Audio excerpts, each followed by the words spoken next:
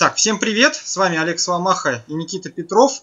Записываем мы для вас вторую партию матча Петра Андреева против Федора Малькевича. Да, первая партия закончилась победой Пети, достаточно простой, в общем-то.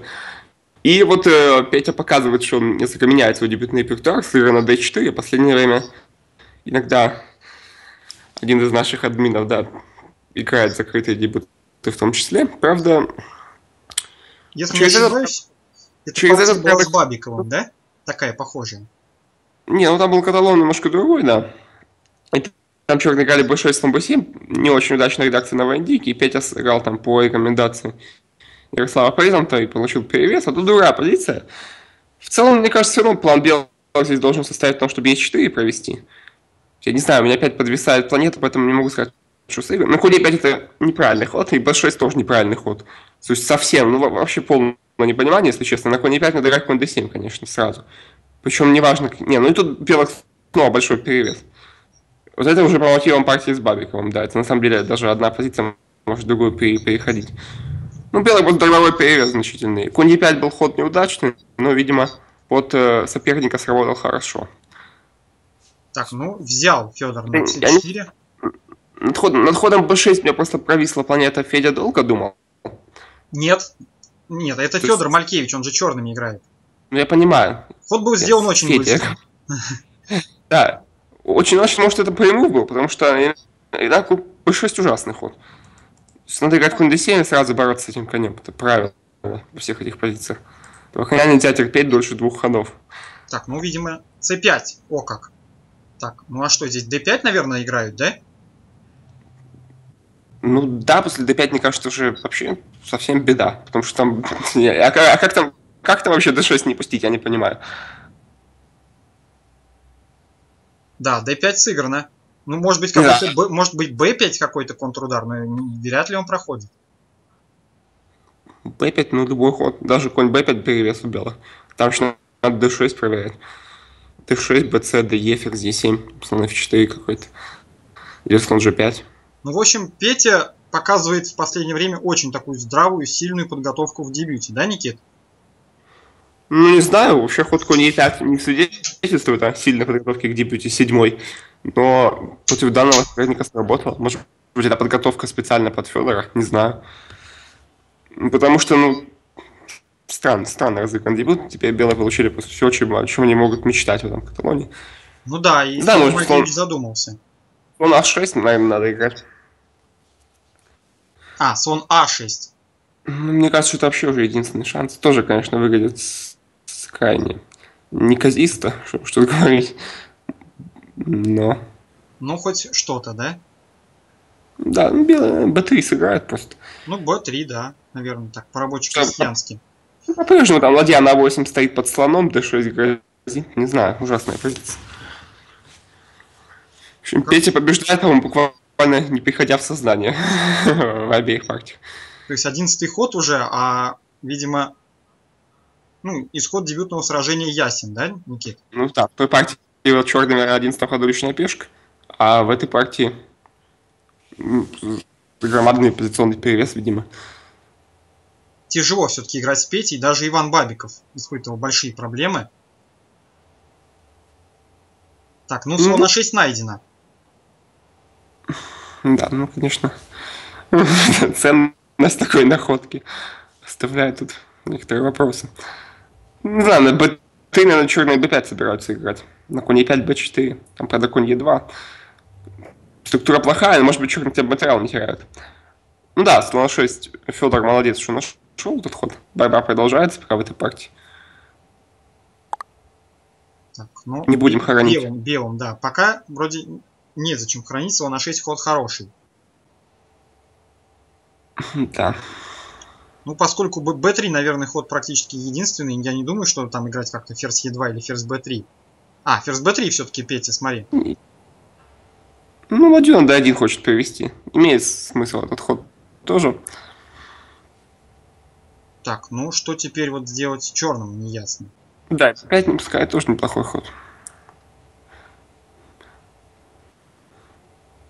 Если сейчас белый сыграет ладья d1, то, наверное, у черных будет совсем все плохо. На белый d6, видимо, хотят пойти. Уже. А, Слон кстати, d6. d6 и e5 там тычок и ладья на a8 провисает. А, белый провисает на f1, но в итоге белый слон с лишней фигурой останется. А если на d6... В общем, да, если в этой позиции заход белый, d6 просто выигрывает материал форсированный. То есть, надо что делать, это... Так, ну, Я не центр знаю, побил. Теперь пешкой, конечно же, возьмет Петя. Да, ну, по-моему, у белых вообще просто очень большой перевес, поскольку еще слон f4 тут грозит. Ну, взял, да, на c4 взял. ну, слон d6. Слон Неплохая. d6. Сразу не проигрывает. Конь b5, конечно... Ай-яй-яй. Да, конь b5 может быть и выигрывает на самом деле. Конь b5, Конь да. e8, конь e8 придется играть, видимо. Потому что если белым дать сбить блокаду на d6, то есть конь d6, слон f4 сыграть, то все закончится. То есть конь e8 единственный ход, мне кажется. Конь e8. Может быть еще... Конь e8 сыграно, да? Нет, конь e8 пока не сыграно. Конь b5 сыграно. Конь e8 я просто говорю, что это да. Ну, такой естественный ход, поскольку если белые сами побьют на d6, то черный получит хорошего коня на d6 блокадного. Да, кстати... Найдено, может быть, кстати. Конь e8, да, отлично. Потому что если сейчас белый промедлит, то а6 и коня забьют. Сам бьют с b5, кстати. Да, кстати, смотри-ка, не так-то просто. Может быть, зря мы так были категоричны в оценках, потому что куда вот слона развивать? Вроде бы белым надо как-то развиться, но слона вроде c1 какое-то неудобное поле. Куда его развивать-то? Может быть, конь b5 оказался не самый точный ход еще. Хотя он сразу напрашивался, бросался в. Может быть, слон g5 было точнее? Я не знаю, я просто слон g5 еще смотрел. g5. Ну, Может быть, конь e4. Ну, а6 взяли ферзь f6, конь e4, ферзь e7. По-прежнему черные какую-то блокаду удерживали там. Так, ферзь g4. Ну вот уже это уже игра на, скажем так, на подкрут. Да не, мне кажется, Петя просто хочет темп выгадать, чтобы после а6, конь d6 получилось то же самое, только черные потратили время на ход а6, и поэтому сбили на d6 без темпа. Так ну и сыграно. Попытаются сейчас как-то, да, корейский фланг зацепить. Ну, я не уверен, кстати. Может быть, еще и все не так плохо. Хотя, по-прежнему позиция черная, конечно, вызывает тут большие опасения. Ну, слон g5 можно сыграть. Да, слон g5. Ну, здесь фактор, Никит, просто, по-моему, такой позиционный, что преимущество двух слонов у белых в чистом виде. Ну да, если бы... Так, ну, h6. Так, ферзь f6 и слон g5, видимо, да? А, нет, стоп, на b2. На b2 же там висит. Слон f4, видимо, надо играть. Да не, на b2 не висит, потому что там слон e7 будет. А, ну да, точно. Меня смущает ход ферзь g6. Ферзь g6 найдено. Петя зря это сделал. Слон g5 надо было играть сразу. Черным пришлось бы отвечать f6 по избежанию проблем с собственным королем. Так, а что сейчас-то делать? Ой-ой-ой. Сейчас же грозит просто поймать ферзя. Ну, не ферзя, вернее, а ферзь на g4 не защищенный. Как играть ферзь h4, это наталкивается на конь f5 вроде. Да, надо было ферзь f4 играть, на мой взгляд. Почему ферзь f4 не сыграл, как думаешь? Ну, боялся, может быть, h6 какой-то. А6 слон e7 опять. h6 слон e7, да, ферзь f4. Может быть, f6 боялся. f6, ферзь бьет d6. И там надо сдаться. Точно, тоже. А смотри, конь f5 не найдено. А слон e7 грозило все равно. Да, в общем, мне кажется, ферзь f4 побеждал. Несмотря на немножко неубедительную игру Пети последние несколько ходов. Сейчас слон e7 не проходит из-за конь f5. Да, в общем, у Пети наметилась проблема в последних партиях, ну, в блиц, по крайней мере, с реализацией перевеса. Так, есть. Слон h3, коня не пустили на f5. И напали на коня d7. Но сейчас есть ход конь e5. Пустили на e5, да, правда, конь e5, может, он на f4 задумал. Но это, мне не нравится это. Ой, вилка на f3! Да, у Пети, конечно, с проблемы с реализацией просто колоссальные. Ну, тут дело даже не в этом зевке, если честно, а в том, что, ну... А здесь уже все, мат. Да, видимо, Петя просто получил мат, чтобы не затягивать эту партию. В общем, дело даже не в этом зевке, хотя зевок, конечно, грубейший, а в том, что, ну, с реализацией проблемы. Вот несколько ходов были совсем не в масть, скажем так. Начиная да, Никит, давай, я вот воспроизвожу, как бы, у меня же экран записывается. И нам надо показать. То есть, ну, может быть, я сейчас просто нажму показать экран, чтобы нам какие-то варианты показать. Ну, да. Ну хорошо. То есть, вот я нажал демонстрация экрана, потому что, ну, здесь действительно интересно посмотреть и мне, и зрителям, я думаю, потому что партия как-то закончилась не так, как должна была закончиться. Давай начнем с 7-го хода, раз уж мы ее показываем. Да, давай с 7-го хода. Значит, вот конь Е5, и здесь ужасный ход Б6, как ты сказал. Конь Е5 тоже ход слабый. Вместо конь Е5, на мой взгляд, надо, ну, верни после 6-2-0. Ну, на мой взгляд, тут надо играть или 2-0, просто там с ДЦ надо считаться, или ферзь d3, потом Е4. Ну, то есть здесь вот не раскрывать свои планы в дебюте, а здесь, мне кажется, конь Е5 сразу на конь БД7 наталкивался. Да, на конь БД7 или даже на конь ФД7. Ну, лучше конь БД7, наверное, да. А Б6 ход, скажем так, сделан из общих соображений, можно сказать. После конь БД7 черно-белые не успевали Е4 прорваться, потому что брали на Е4, потом брали на Е4, брали на Е5 и брали на D1. С неплохой позицией у черных. Ну вот, а тут после 2-0 слон Б7 это абсолютно дармовой огромный перевес у белых. После Е4, ну, ужасная позиция уже. И тут, конечно, я думаю, что путь наибольшего сопротивления это ДЕ все-таки. Надо брать эту пешку и потом как-то после конь Е4. Да, тоже довольно плохая позиция. Ну, тоже, да, довольно-таки плохая позиция. То есть ДЦ был сыгран, комби С4, С5, Д5. Ну и вот здесь вот после хода слон А6, мы вот здесь вот как раз уже после Д5 почти похоронили Федю. Но ход слон А6 оказался достаточно такой ядовитый. Да не, ну мы правильно похоронили. Ферзь Б3 неплохой ход. Позиция ужасная у черных. Ферзь Б3, вот ЕД, слон бьет С4, ферзь бьет С4, слон Д6. Вот здесь вот, мне кажется, конь Б5, который мы сразу предложили, мне кажется, он поторопились. Может быть, слон Ж5 был сильнее. Не уверен. H6.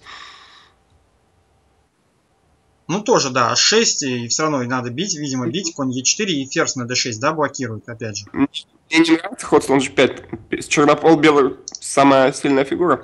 Да, что тогда можно предложить? Не, почему? Конь b5 хороший ход. Белых большой перевес по-прежнему. Конь e8, ферзь g4. Ферзь g4 тоже отличный ход. Ну, пока не очень идейный. Вот тут вот после а6 начались уже... Ну, а6, конь d6, понятно, надо брать. И вот тут после конь d6 начались... Ну, Петя развалил свою позицию за 2 хода просто. Ну, здесь да, у него 2 перевес. Если вот остановиться, как бы, ну, заскриншотить, скажем так, нажать на паузу и посмотреть вот на эту позицию. Здесь у черных просто преимущество 2 слонов в чистом виде. Проходная пешка d5, потенциально проходная, пока она заблокирована конем с d6. Да вот. Нет, тут решает то, что белое большое преимущество в развитии, черные не успели. Если мы не успели в коня на f6 поставить на 5, это другое дело. Проблема в том, что тут, на мой взгляд, тут был ход слон g5. Вот заведи ход слон g5. Угу. Что делать? Ну, напали на ферзя, да. f6, видимо, ферзь e6 какой-то? Нет, вряд ли. f6, слон f4 мой план был. А, то есть вот так подослабить просто f6. Много слабостей белопольных, уже ферзь e6 грозит, конь не развивается, ничего не развивается. Да, кстати, слон g5 хороший был ход. Тогда что надо будет здесь делать черным? Ну, я не знаю, видимо, ничего. Если ферзь d7, то без качества после размена слон e7. Да, а если ферзь c7, то, наверное, там ладья e1 и опять слон e7 грозит. И уже и ладья e7 грозит. Если ферзь c7, там еще надо считаться... Ну, ладья e1 хороший ход, там надо, конечно, слон f6 еще. Слон f6 тоже хороший ход. Ферзь c7, слон f6. Ну, в общем, здесь уже, мне кажется, победа вообще была просто близка. Да, ну ладно, Петя слон h6 еще не до конца все развалило. Ферзь f6, слон g5. Ну, зря Федор нашел этот сильный перевод ферзя на g6. Да, ферзь g6, и вот здесь вот ферзь h4, вот совсем странный ход. Да, ну под все встал. Мне кажется, надо было ферзь f4 играть. Ферзь f4. Здесь уже f6, отметим, не проходил из-за ферзь бьет d6. Ну да, там. Почему отказался от этого Петя, не очень непонятно. Но слон e7 по-прежнему где-то угрожает. Вернее, не где-то, а сейчас конкретно уже угрожает. Может быть, ладья e8 надо сыграть просто. А, ну может быть ладья e8 здесь, да. Но все равно какая-то позиция у черных. Они еще ничего не развили, как-то все равно. То есть да, ладья e8. Ладья e8, может быть, все еще как-то все равно держалось. Часть перевеса опущена. Нужно ладья e1, ладья f на e1. Наверное, ладья f, да. И у черных вроде как есть ход конь d7. Слон Да, h3. слон h3 и опять же конь e5 какой-то. А, нет, конь e5 уже нет хода. Так. Напали на коня, кстати. Да, сохраняет белый чувствительный перевес. Ну, чувствительный довольно-таки, да. Вот f5 нельзя здесь так заткнуть. Ну, нельзя, вроде бы. Нет, на f5, ну это ужасный ход. Слон e7, там просто ладья, потом ладья e6. f5, слон e7. На коня напали, на f5 подвис, ладья e6 грозит. Ну, тоже, да, f5, слон, значит, f5, слон e7, какой-то конь e4. Ну, тут, да, все равно двумя слонами разорвут. Цену безнадежная. Вот включи движок, например. Так, давай вот включим движок. Здесь у нас, кстати, Stockfish, и он, кстати, очень даже оптимистично смотрит позицию и говорит, конь f6 надо играть. Очень оптимистично. Плюс 1 это просто поразительный оптимизм. Ну да, кстати, это не Дельфи, Никита, это здесь подключен Stockfish, самый современный, то есть. Видно, что ужасная позиция. Если надо играть конь f6 и отдавать весь ферзевый фланг, это как бы говорит о том, что позиция плохая. Ну, согласны. Ну, в общем, вот мы здесь немножко поанализировали, выключим движок. Ну, а то, что случилось в партии, не иначе как трагедии не назовешь, поскольку вот здесь после ферзь h4, может быть, сразу даже был ход конь f5. Ну, я бы трагедию не назвал, если честно. Я назвал бы комедией скорее. Ну вот, конь f5. Ну, да. F5. Ну, по крайней мере, что здесь? Как здесь играть-то? Я не пойму, как фигуру держать вообще. Ну, я про что и говорю, то есть. Ну, ферзь f4. Ферзь f4, f6. Слон h4. Там и конь d4 можно какой-то рассматривать. Там конь e2 вилка будет грозить. Ну, ферзь f4 надо играть, видимо, а что еще делать? Ну, ферзь f4 единственный ход, да. Ну и здесь уже как бы, мне кажется, черные хорошо так раскручиваются. Не, ну в крайнем случае можно сыграть h6, например. Ну да, h6. Слон h4. И какой-то ладья a7 еще можно.